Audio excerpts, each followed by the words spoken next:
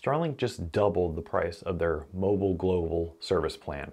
It was $200 a month, but now it's $400 a month. It's a pretty bizarre move, but I have a couple theories as to why they're doing it. So I thought I'd make a video talking about that whole situation and why I think that Starlink is doing this. I have a few details that I haven't seen really shared or talked about anywhere else. And also in the video, you know me, I'm not gonna leave you empty-handed here. I'm gonna not only talk about the details of this whole situation and why I think they're raising the prices, but I'm gonna give you a solution. If you're one of those people that's been affected by this price doubling, I've got good news. You can actually get basically the same plan, a better plan, for much cheaper than the new price of Mobile Global. So I'll be covering that as well in the video.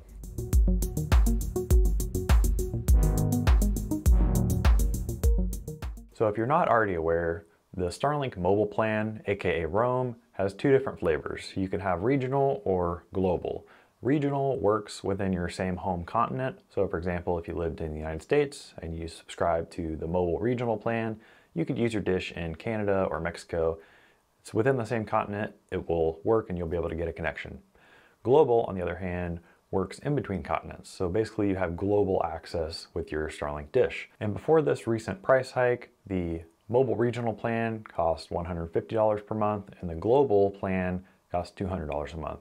But now the mobile regional plan is still the same price at $150 per month, but the global plan is now $400 per month in the United States. That's a 100% price increase, or double. Starlink sent out an email communication to those that were subscribed to this mobile global plan, letting them know that their prices would be increasing, but the email is short on details as to why Starlink was doing that. So in this video, I want to offer my own opinion on it, speculate as to why they're doing that. So let's jump into a couple of the driving factors that I think is pushing this. So really what I think it comes down to is two main factors. Number one, Starlink's trying to simplify their service offerings. And number two, Starlink is trying to alleviate some of the pressure that they're feeling from some of these governments of countries that Starlink is not currently available in yet. So let's talk about point number one. As far as simplifying their service plans go, there's a couple of pieces of evidence there as to why I think that's a driving factor of this. So if you get onto the Starlink website today, and you go to the Roam page or to the Boats page, which are in the main menu of Starlink.com, you see that you don't even see any references anymore to the global version of the Roam plan. It's gone from the website. Even if you click on the service plan page, which lists all the service plans for Starlink, it is not there either. In fact, you can't even order it anymore. So if you click on Roam, your only option is the mobile regional plan. The mobile global is not there for you to order. I did check on my account though, and I could actually still change my plan to global. So it still exists and you can still switch to it. However, Starlink is clearly trying to avoid signing up people, new customers at least, to this plan. So I think what they're trying to do is simplify their service offerings by just pushing people into the mobile priority service plan, have one Roam plan, and then the next step up is that mobile priority. So to my second driving factor, I think Starlink is trying to kill off this global Roam plan to help alleviate some of the pressure they're feeling from governments where Starlink is not currently available. And it makes sense to eliminate this plan because there's really, if you think about it, there's really three types of customers that are on this mobile global plan. So the first one is, that world traveler. If you're using your Starlink dish on land and you're moving in between continents, different countries all the time, that's a very small percentage of people out there that would actually be doing that, using it in that use case. They exist, no doubt about it, but I'm sure that's a very small amount of customers that are subscribing to that plan for that reason. The second reason that people would subscribe to the global Roam plan is if they're in the sailing community or the maritime community. The global plan gives you access to coastal waters and marinas, even though it doesn't give you ocean access. But a lot of people stick into those coastal waters and they just need service when they're near land anyway, and Global Roam gives you that for, well, it used to be less money than the mobile priority plan. And the third main reason that people subscribe to the Global Roam plan, I think, is the most common. People just use it to circumvent the Starlink availability requirements.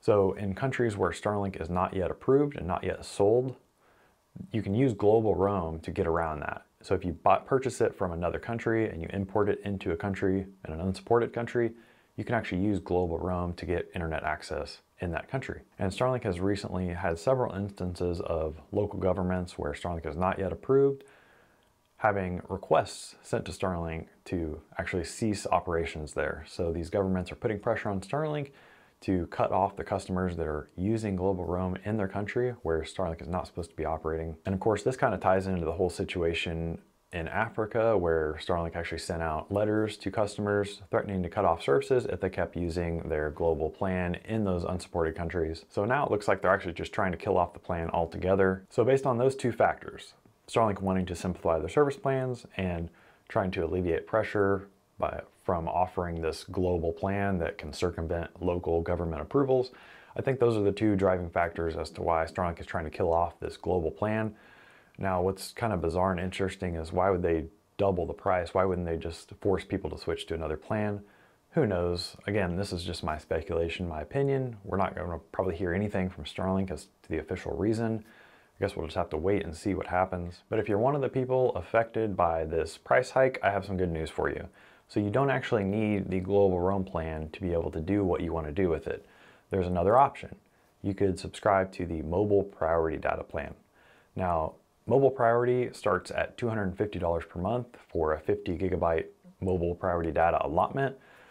Now, I think a lot of people are confused about the differences between mobile priority and the global roam plan, so let me break it down for you a little bit.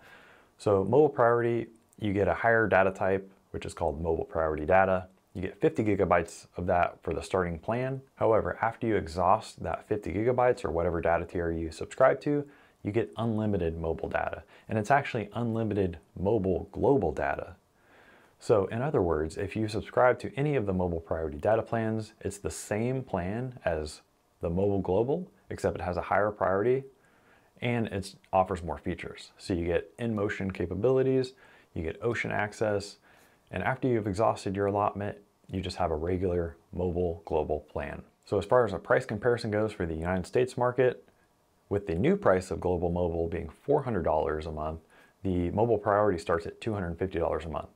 So really, if you switch to mobile priority, you're just facing a $50 price increase, which is still pretty significant, but a lot less painful than a doubling of your service price. You can switch to that mobile priority plan by just going into your account dashboard and hitting the change service plan button.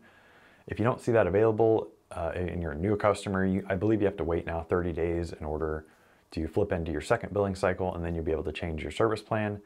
And finally, if you just don't see it altogether, even after the 30 days, you can always just cancel your service, wait for the billing period to end, and then reactivate your service on the mobile priority data plan. So have you been affected by this price hike? What are your thoughts on it?